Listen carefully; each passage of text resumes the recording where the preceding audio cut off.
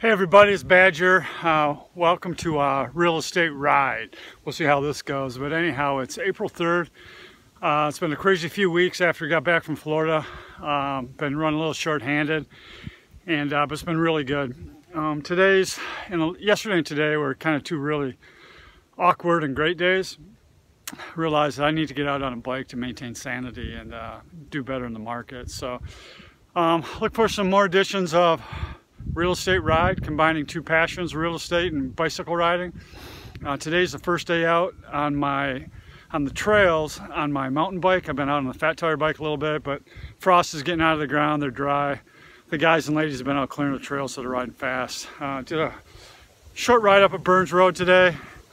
Did it pretty fast, and tomorrow and the day after I really hit it hard on the training for lumberjacks. So anyhow, thanks for hanging in there, and I'll be in touch. Take care.